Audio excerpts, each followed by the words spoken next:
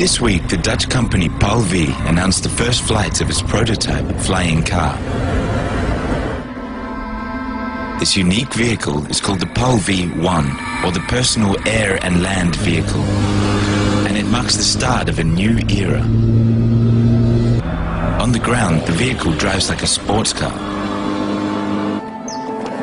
Within minutes, its rotor is unfolded and its tail is extended. Then it is ready to take off thanks to the advanced gyrocopter technology. With these successful test results, it's proven that it is not only possible to build a flying car, but also that it can be done within existing international rules for both flying and driving. Having passed this important milestone, the company is now inviting investors to join them in creating the future. The next step will be the design of the first commercial production model of the PAL-V, and first deliveries are expected in 2014.